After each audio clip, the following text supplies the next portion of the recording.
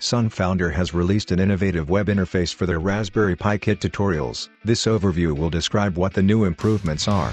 The all-around learning experience enhancement begins with a progressive tutorial structure that allows the users to either begin with learning programming basics or move immediately to a specific topic. SunFounder has improved the code display screen for ease of use, and the tutorial website also includes a search function to quickly browse for topics or a specific hardware component. Along with the improved code interface, SunFounder has included a new feature that allows users to connect to their Raspberry Pi via SSH and observe the Raspberry Pi operations through the LX terminal application, which opens from inside the tutorial page.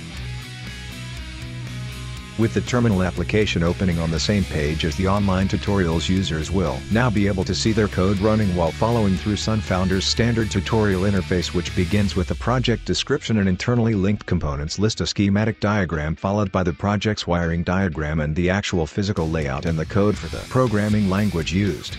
As we see in the terminal window, Python 3 is used for this I2C LCD example project. Conveniently following the actual code will be an explanation of how the code functions in the program. Tutorials also include an image of the completed project. One of the key features of SunFounder's new code interface is the ability for users to modify the existing code directly through the actual website and then immediately run the code modification themselves. The new code interface has a convenient copy function to save the modified code to the clipboard, or run function to execute the code on the Raspberry Pi, and a stop function for ending loops. There is also a reset button to return any modified code back to the original example. SunFounder will be continuing to release more projects and tutorials for the Raspberry Pi platform. Make sure to like and subscribe for more updates.